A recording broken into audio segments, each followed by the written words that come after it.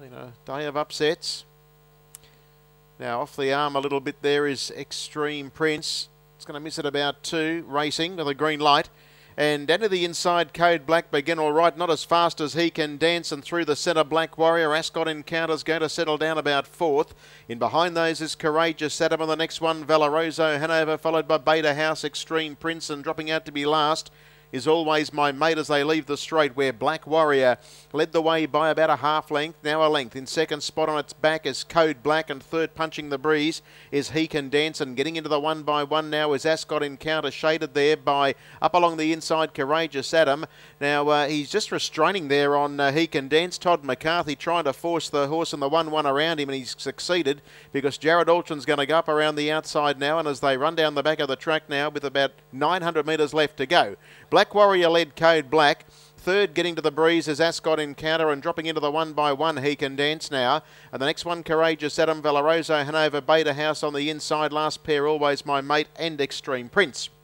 29.5 was the second quarter on the back of a 28.4, 57.9 the half, and the leader is Black Warrior. Gets a length clear on Ascot Encounter and Code Black, who hasn't spent a penny. He Can Dance 1-1. Next is Courageous Adam. Valoroso Hanover's being sent forward and being urged along there. Then Beta House followed well back in the race. Extreme Prince and Always My Mate's last of all. Black Warrior led, but he's feeling for it. Ascot Encounter's right there to offer a challenge, and then came Code Black, who's trying to extricate off the inside. He Can Dance comes up 3 and 4 deep as they flatten in. 28.1 for the next quarter, and Ascot Encounter. Olchin hits the go button. He gives it 1 on the rump, and it gets a length and a half. Now 2 clear. Code Black's into the clear to try and give chase from Black Warrior, and then Extreme Prince down the outside, but Ascot Encounter, this is a pretty smart type. It's coming right on with it, and Ascot Encounter, really not too hustled or bustled, has gone home to score and get Olchin a double. Second, Black Warrior. Third home in the race, Code Black. Fourth home was Courageous Adam at odds,